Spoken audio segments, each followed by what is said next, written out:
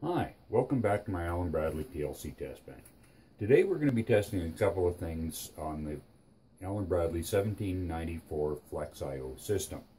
That will include the 1794 ASB, and this one is a Series E, but they're all basically the same for testing, along with a PS13 power supply and a IA16 OA16, which is input and output 16.120 volt. So we'll just swing around here as usual, show you how we've got everything set up on the bench, and step through a quick testing procedure and explain why we test it the way we do. So be right back. Okay, we're back. So as you can see, I've got the system set up. Here's our PS13 power supply. This is capable of putting out 1.3 amps DC from 110 volts. It's a standard power supply. Actually, any 24 volt DC power supply will do you on these systems. It's really nice to have the Allen Bradley one because it all looks really nice and cute and everything's clean. So, not a big deal. This is our ASB, and it's connected through the base connections into the IO and in and out modules. This is where you set your speed, your rack number, and all the other settings. Now, as you can see, I've got the output tied parallel to the input, and then that goes up to our standard test lights. You always want to check these things with a load. If you don't have a load, then you could be getting false readings. These outputs are triacs. Triacs have been known to leak.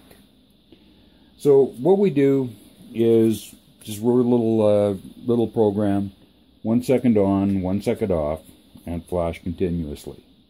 And each one is individual. And that way, if you've got a problem on your input module or your output module, you can isolate it real quick that way. Now the ASBs, these are Allen Bradley's trying to get rid of these, but there's millions of them in service, and they're one of the most solid systems. We always check them at the following settings: rack 7, rack 10, and rack 20. And to test on rack 20, you have to have at least a 560 or a 580 processor or control logics. We check them at group 0 and group 6. And what this does is take and change all of the dip switches on and off. If you get any failures in there, you know that one of your dip switches is gone. And that's these little slide dip switches in here. And the other thing we do is check the speed. Now, the remote I/O can operate at 3 speeds: 57.6, 115, and 230. You check at 57.6 and 115, you're flipping your dip switches on and off to make sure they all work properly.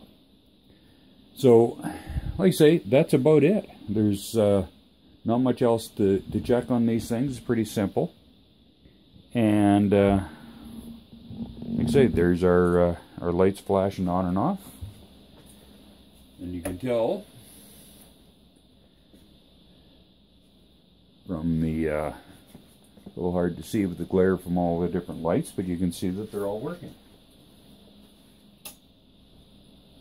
There we go.